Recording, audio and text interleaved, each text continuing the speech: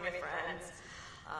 I want to thank you all, and Jamie, I want to thank you. You've been such an incredible leader at a very significant and important time in our country, and thank you for the passion and the drive and the inspiration that you give to this position and to all of us as Democrats. Can we hear it for Jamie?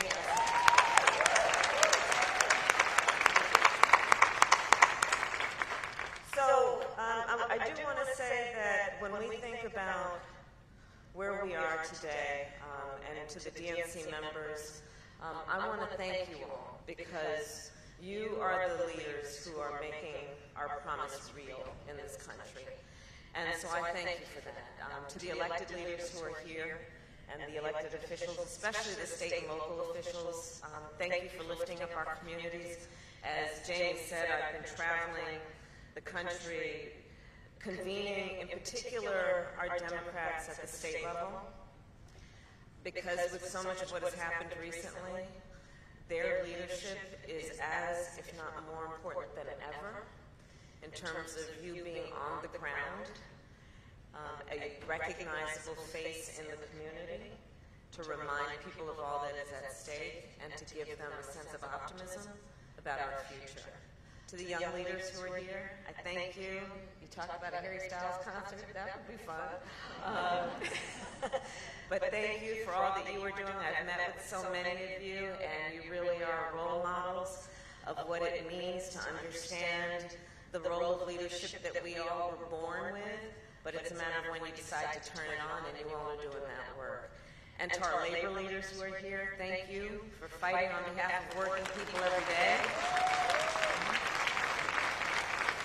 As you know, I head up the Labor Council with Marty Walsh, Secretary of Labor, and Joe Biden and I are very proud that we will be the most pro-union administration in the history of our country.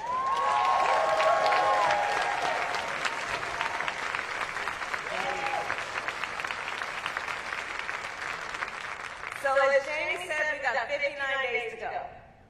59. And our work, your work, is going to make all the difference. Because we know, Democrats, the stakes are so high. As the president, as our president made clear in Philadelphia last week, the threats we face as a nation are great. Threats to our freedom. Threats to our very democracy. And we need to speak truth about that. And so today, we all, by coming together, reaffirm that we refuse to let extremist so-called leaders dismantle our democracy.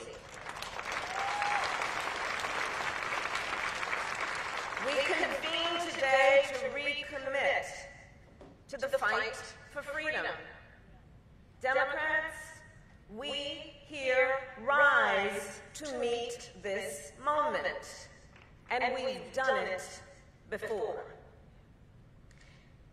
It wasn't very long ago, 2020, under extremely difficult circumstances, the American people stood for their country and our democracy in one of the greatest expressions of patriotism. They voted.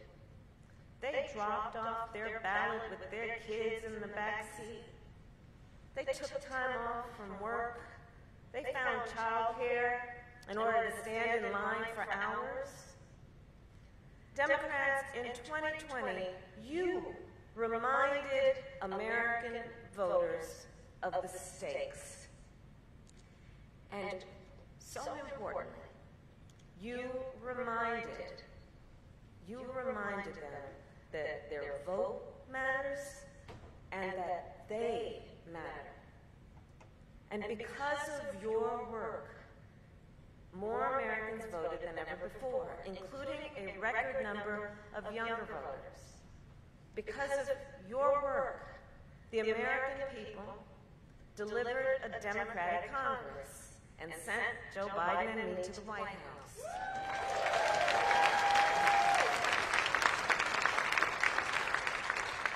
And so all of our progress since has proven that your work mattered. In 2020, the American people put their trust in Democrats. And over these last 18 months, Democrats have delivered. Let me rephrase that. Over these last 18 months, Democrats have delivered big time.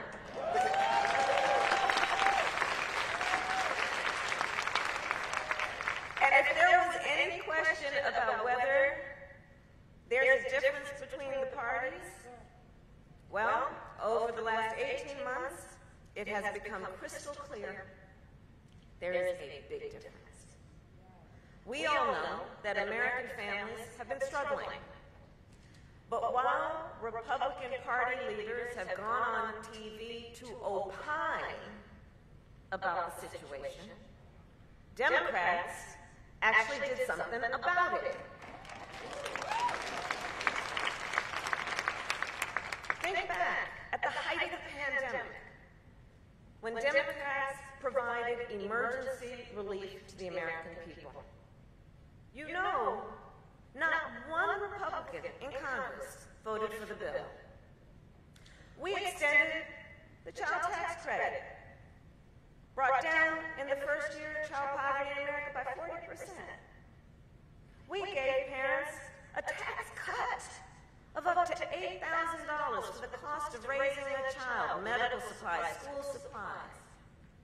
And not one Republican in Congress voted with us.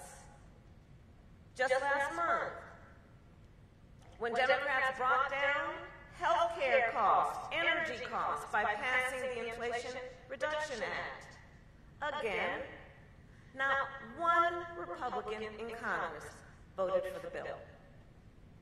For years, Big Pharma tried to pocket bigger profits by stopping Medicare from negotiating lower drug prices. Well, Democrats, we said enough, because we know that it is not right in a civil nation that people go broke or bankrupt just to be able to get the prescription medication they need to live. And because of us, Democrats, Medicare now has the power to negotiate drug prices on behalf of 60 million Americans. Because we don't put profits before people. And of course, Republican Party leaders strongly opposed us when we canceled between $10,000 and $20,000 in student debt from millions of Americans. But we know what's the right thing to do. They say they care about crime. Well, it was us who expanded background checks and passed the most significant gun violence law in 30 years.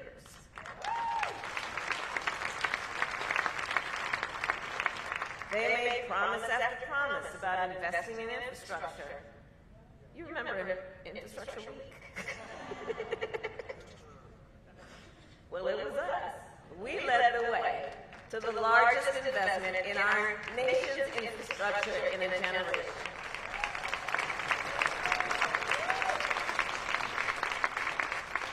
They downplay, even deny the impact of climate change, as communities are literally on fire.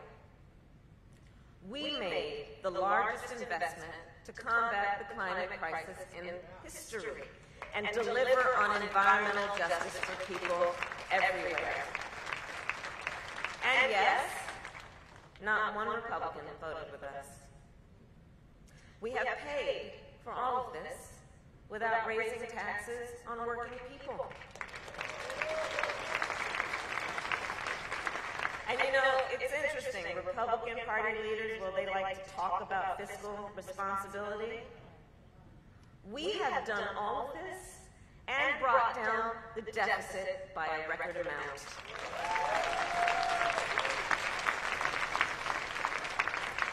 And let us not forget about our judiciary. We are ensuring that our judiciary looks like America. Yes.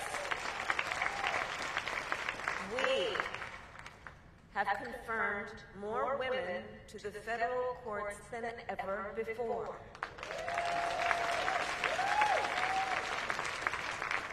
Including to the highest court in our land.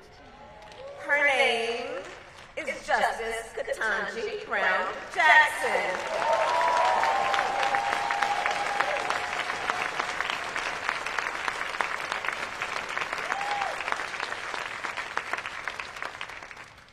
So Democrats, I believe that when you know what you stand for, you know what to fight for. So let us remind the American people what Democrats stand for. Let us remind the American people that we as Democrats, we fight for the people, all the people. Let us remind them in this moment that the stakes could not be higher. Right now, extremist so-called leaders are trumpeting the rhetoric of freedom, while they restrict and systematically attempt to take away freedoms. The United States Supreme Court just took a constitutional right that had been recognized from the people of America, from the women of America. And now, these extremist so-called leaders are passing laws to criminalize healthcare providers and punish women. They believe that government should make personal decisions for women. That government should make decisions for women about their own body. Well, we do not. We trust women.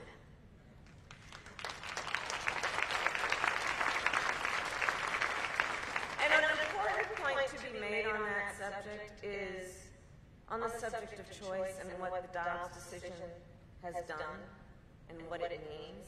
It's an important point to acknowledge that you don't have to abandon your faith or your beliefs to agree that the government should not be making that decision for her.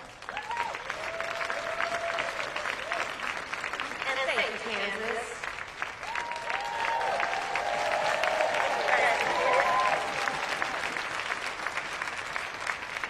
Those extremist so-called leaders claim we should return this issue to the voters in the states.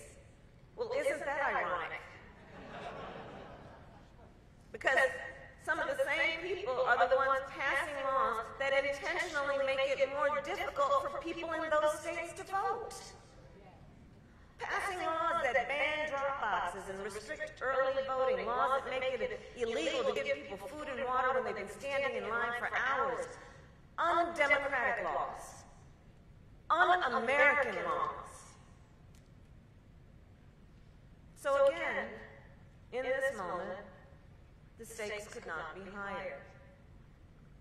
And take a look, because I have, at which states, from which states, are we seeing attacks on the freedom to vote? Attacks on the LGBTQ plus community. Attacks on women's rights to make decisions about their own bodies. Take a look at from where these attacks are happening, and you will then not be surprised to know that there's quite a few of those states that are doing all three at the same time. Florida, Georgia, Texas. And this November, those governors, well, they're going to have to answer to the voters.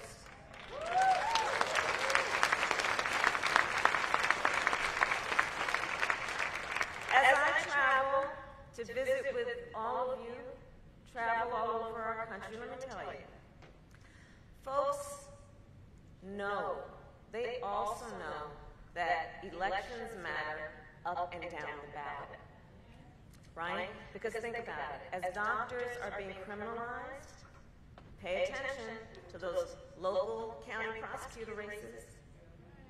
As big lies are being perpetrated, pay attention to those Secretary of State races. In fact, in 11 states right now, in 11 states, Republican candidates for Secretary of State deny the results of the 2020 election.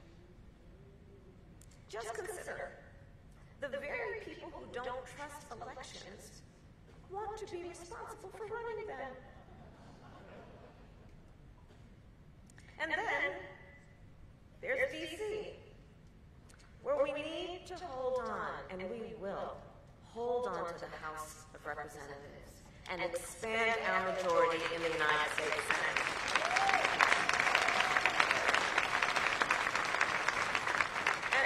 And on that point, allow me to lay out two very real scenarios for you. First, imagine, I don't want to, but imagine if we lost our Democratic majority in Congress. Republican Party leaders have made it clear they want to ban abortion nationwide. And they won't stop there. Justice Clarence Thomas said the quiet part out loud. Marriage equality will be on the line. Contraception will be on the line. Without a Democratic majority in Congress, who knows what other rights they will come after. Now, imagine a better future. Imagine what we can do if we defend the 5 seats we need to hold on to the majority in the House. Imagine what we can do if we protect and, better yet, expand our majority in the Senate. Imagine we can then fight to ensure every worker has paid family leave. We can fight to ensure every family can afford child care. We can fight to ensure every child care provider is paid fairly also.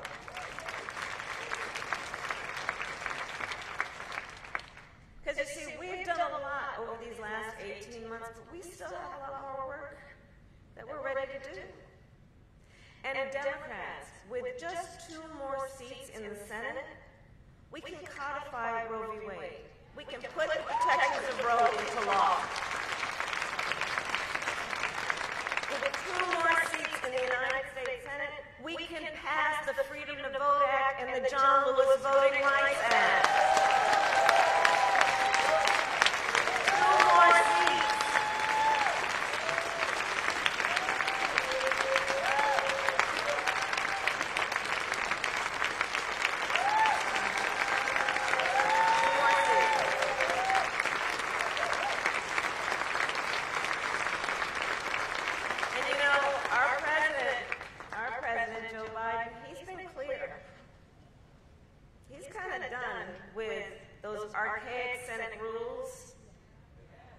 That are standing in the way of those 2 issues. He's made that clear and has said that he will not allow that to obstruct those 2 issues. And you know, for me, as Vice President, I'm also President of the Senate. And in our first year in office, some of the historians here may know, I actually broke John Adams' record of casting the most tie-breaking votes in a single term.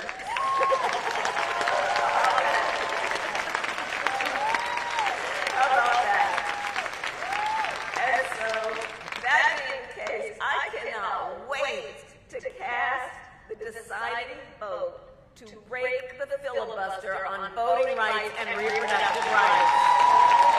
I cannot wait.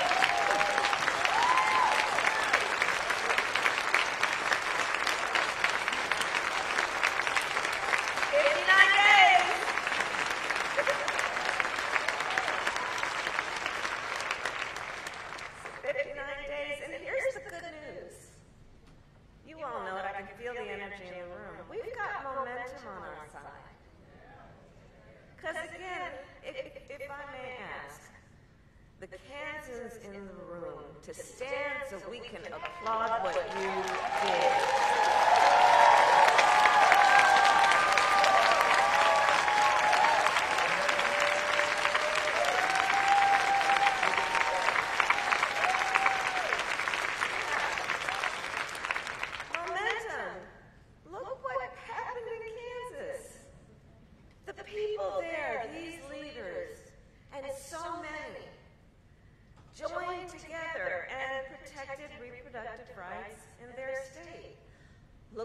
happened in New York's Hudson Valley.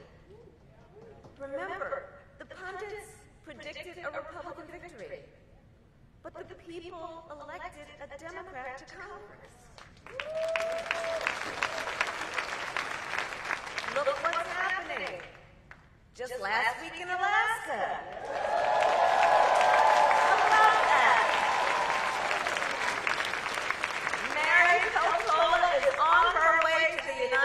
House of Representatives. And by the way, it's the first time a Democrat has won that seat in 50 years.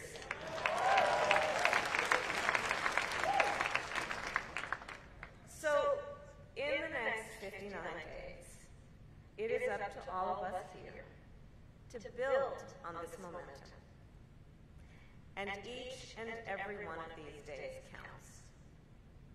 And know that the majority of Americans are with us on so many of these issues. Because we stand with the people and we fight for the people. And we are committed to leading our nation forward, not back.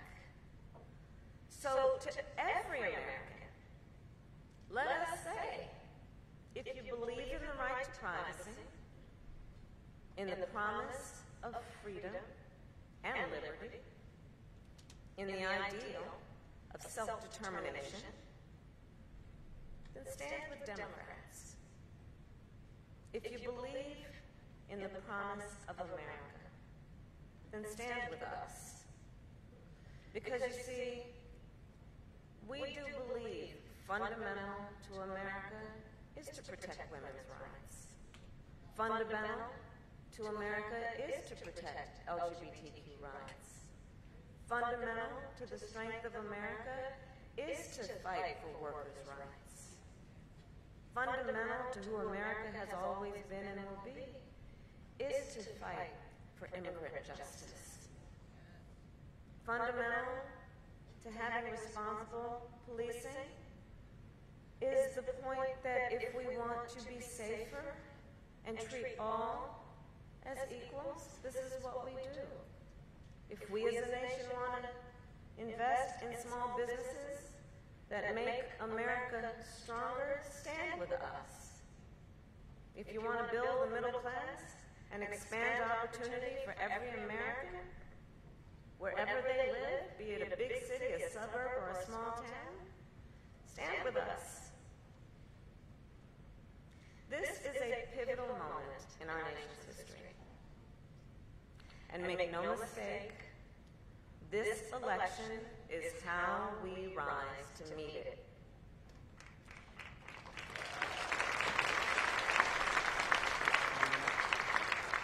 You all have heard me paraphrase Coretta Scott King so many times, and I'm about to do it again. She said, struggle is a never-ending process, and freedom is never really won. You earn it, and you win it in every generation. And today I'm going to add a piece. And you earn it, and you win it in every election.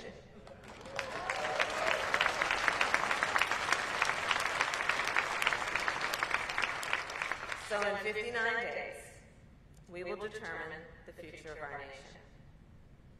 And in these 59 days, then, let's leave it all on the field. Because when we fight, we win. God bless you all. God